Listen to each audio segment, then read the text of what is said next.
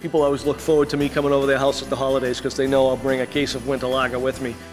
When we're brewing winter lager, you always know. You drive into the parking lot and you can just smell the spices. It makes people happy. I mean, honestly, people walking by will say that, you know, the place smells great.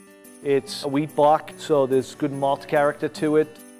You get a little bit of warming note, not alcohol warming, but you get some warm spice notes from both the cinnamon and the ginger. And then the orange peel really rounds it out, gives it a nice citrus finish as well. It's certainly medium-bodied. It is lingering. Some of those spices remain behind, and also the malt note, and it definitely leaves you wanting another sip.